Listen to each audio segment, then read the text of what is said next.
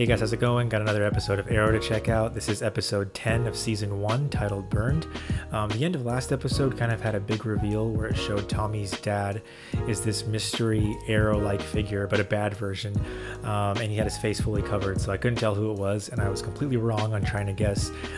So yeah, I like how this show keeps adding more mystery and things at the end that you didn't realize about certain characters, so that's been pretty great. I've been loving this show and can't wait to check out another episode, and if you want to see the full-length reaction as well as early access, you can head over to Patreon. So if you guys want to check out early access and full-length reactions, head over there.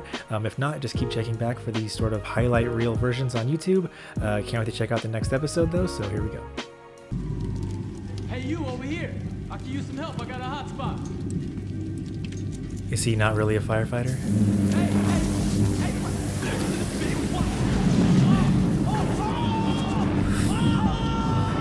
Is that Tommy's dad?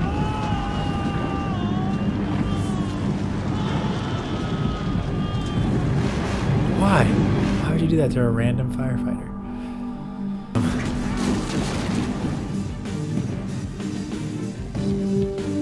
Getting ready for the rematch. Oh. That's the trick you did with Helena.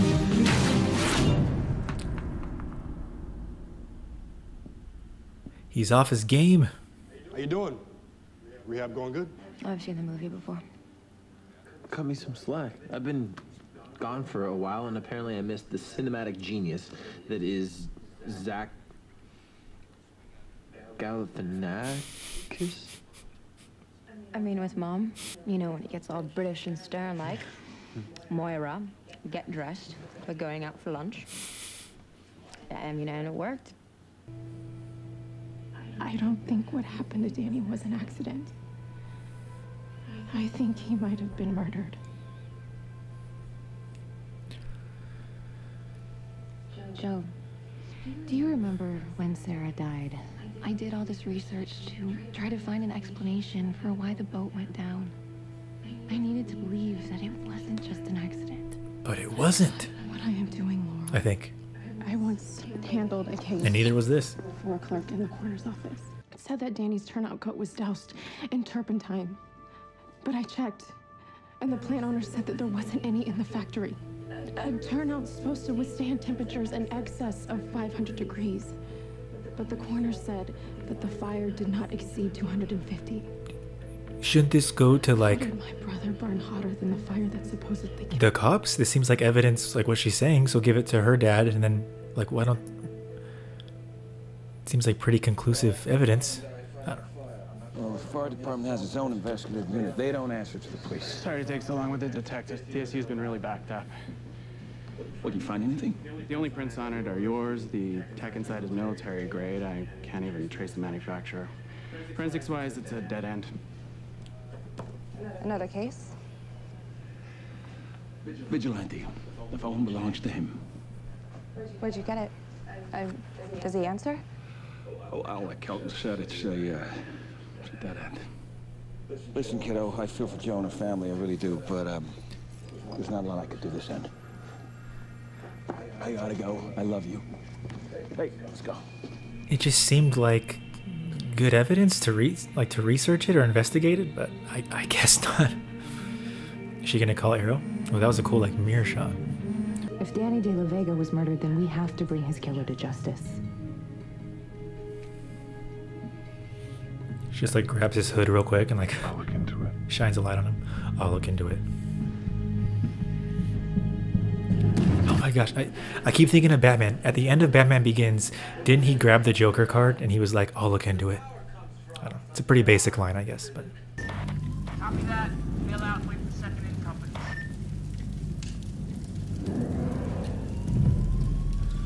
Is that him? Oh, shoot. Who are you?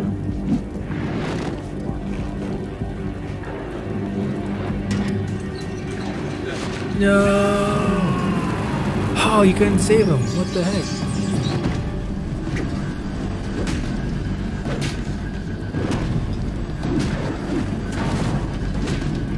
He's got an axe. Watch out.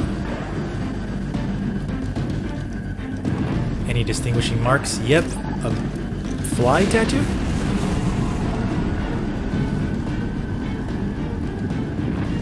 Why wouldn't he, like, try to light him on fire or something? I have some information for you. The killer drives a 1970s Ford pickup. There's a scar on his right wrist from a severe burn and a tattoo of a firefly. Oh, we must have gotten pretty close to him. There was a fire. Yeah, melted right through the stanchions. Whole damn thing came down. Bad day. 34 civilians and 6 of my fellow firemen died. Do you need anything else, Miss Lance?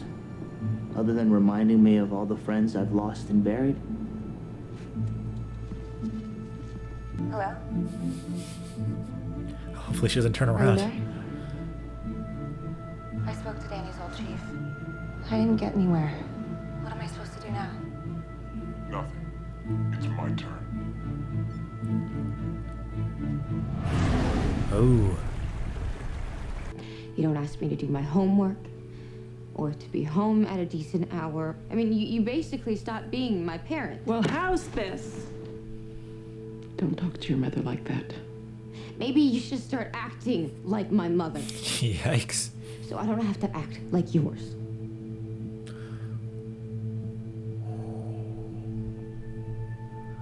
She's like, I have to start parenting you to start parenting me. What is this? Mr. Queen, this is spectacular. Well, the Starling City Firemen's Relief Association can't thank you enough. You guys are the real heroes. Like at the No Dale Tower fire, which I've been reading up on. Oh, yeah? Garfield Lynch was the first man to die in your unit. Now, I read that they recovered his coat in the wreckage, but they never found his body. You always interrogate your club's guests, Mr. Queen? Why? Do you feel like you're being interrogated?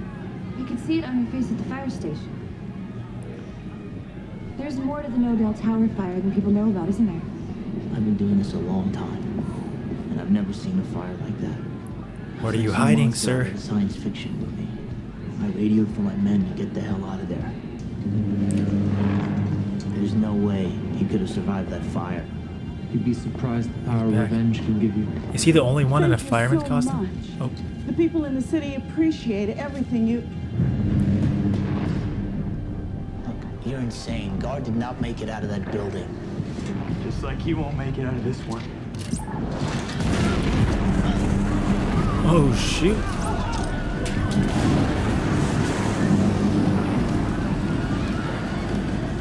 It's like getting revenge on all the firefighters. Guy looks like Two-Face. Another Batman reference now. He does kind of look like Two-Face, though. Left me in there to die. How did you get out? I was pulled from the wreckage. Listed as a John Doe in the burn unit. In a coma for months.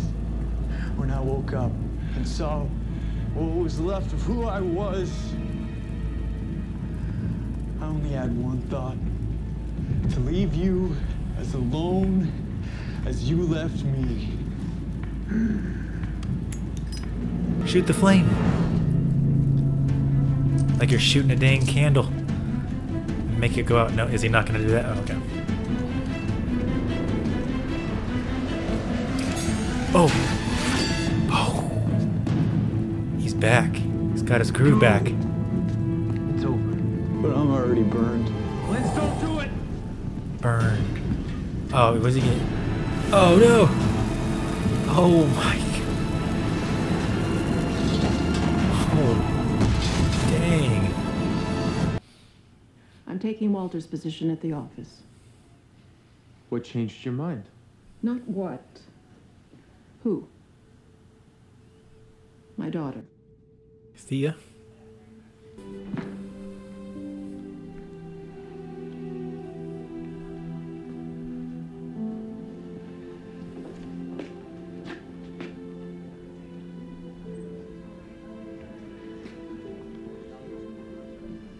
Maybe you should hold on to this. I mean, I may not like the guy's methods, but whoever this guy is, he's got a habit of putting himself between danger and you. We're good. I got a strong signal from the crystal VHF transmitter you hid in the speaker, and it can't be backtraced. Talk to me like I'm a third grader, please. Next time your daughter calls a vigilante, we'll be able to listen to every word. I know you swore to bring this guy down, Detective, but using your own daughter as bait, that's stone cold. Dang. Oh, did he put on like his outfit, his uniform?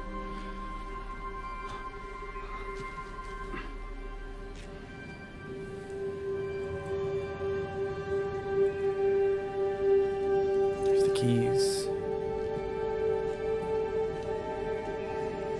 And a map.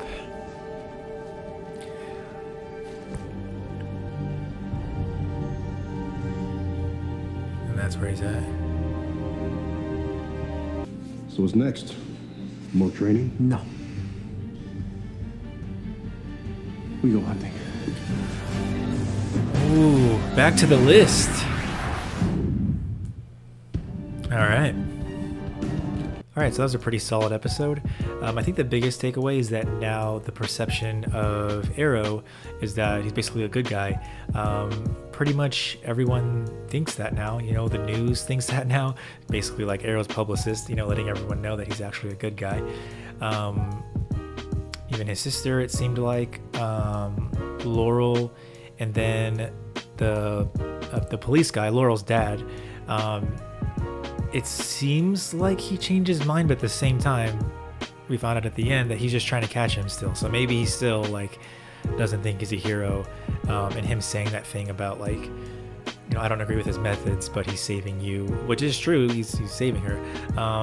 But he was just kind of saying that to like get on her good graces and to kind of like let her guard down. And then now he's gonna tap the phone to see if he can find him. So I don't know. Everything else though, the villain this time, yeah, just an interesting story. Didn't really have to do with, you know, Oliver's list or anything like that, but you know, it was still kind of interesting to see the story unravel and to see what happened. And then the reveal of his face, it just kind of reminded me of Two-Face of you know, The Dark Knight, and Aaron Eckhart, like that kind of makeup or whatever. I don't know if it was like trying to go for that look, or just because it was like a burn, but just kind of reminded me of that. But just a good story. Tommy has made this change to like a good guy, and he's like running this, you know, the nightclub and putting on this new fundraiser, which this time it seems like is just to do a fundraiser, isn't to like, you know, impress Laurel like last time. And yeah, just the story overall of this episode I thought was really good. We didn't see the IT girl this episode. I'm wondering, it would be kind of cool to see like some story happen where it's like that detective's IT guy against like Oliver and I guess Walter's IT guy, and Walter, we don't even know where he's at. But yeah, just I'm like, oh, each side has like their own IT person. I wonder if there's going to be a scene like that down the line, or if not, I don't know. I just think that would be cool. And yeah, speaking of Walter, we don't know where he's at. I was kind of wondering, you know, at first the mom seemed to be genuinely like distraught that he's gone, even though she knew, you know, she knows what happened to him. But I thought, okay, maybe this is setting it up to be more like there's this overarching villain like Tommy's dad or something, and she's kind of like in a tough situation. But then she did very quickly like become the head of the board or the directors, whatever, which kind of makes you think, oh, maybe she was just kind of playing that, and then now she's kind of like the head of the company. So yeah, it's pretty interesting, and I'm wondering what's going to happen with that story and pretty much every story going on with the show. That's pretty much all I have to say about it. I thought it was just a solid episode, and it's going to be interesting to see him now go back to the list and actually like start crossing off names and doing more fighting. Maybe we'll see Helena again down the line, who knows. But yeah, that was really good. If you're seeing this on YouTube, like I mentioned before, you can see the full-length reaction and also early access to episodes of Arrow.